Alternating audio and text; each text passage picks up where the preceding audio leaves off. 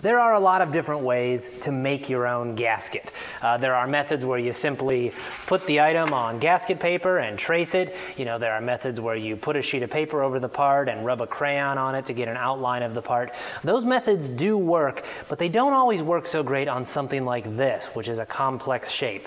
This is the back plate of this impact wrench, and you can see with all the different air passages and everything, this takes a complex gasket. I'm going to show you an easy way to make a gasket for a complex part like this.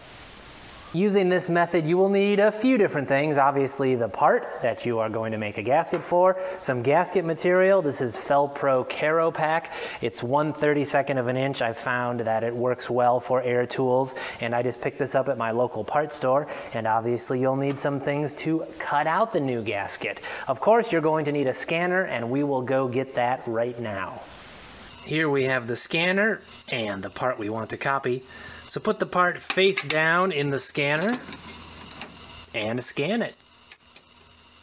One thing to remember is that the printed copy cannot be bigger or smaller than the original. It has to be life size, so check the settings on your scanner.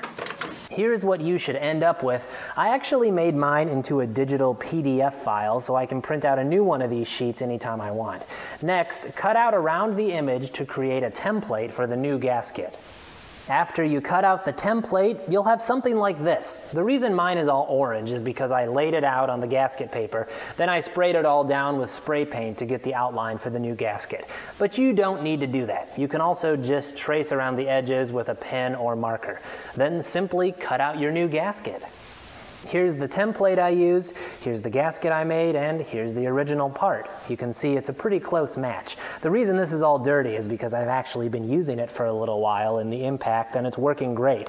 If you have any questions about what I did, go ahead and post them below and I'll try to answer them. If you liked this video, hit the like button and make sure to subscribe so you can see my new videos when they come out.